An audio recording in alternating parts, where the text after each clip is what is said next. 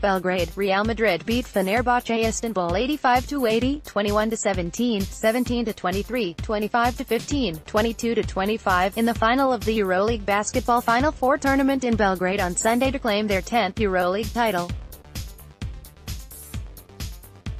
A packed Stark Arena, dominated by Turkish supporters, Luka Doncic, who was named MVP of both the regular season and the Final Four tournament, and Fabien Causeur led Real Madrid with 15 points each, while Nicolo Melli scored 26 for Fenerbahce, who won the title last season.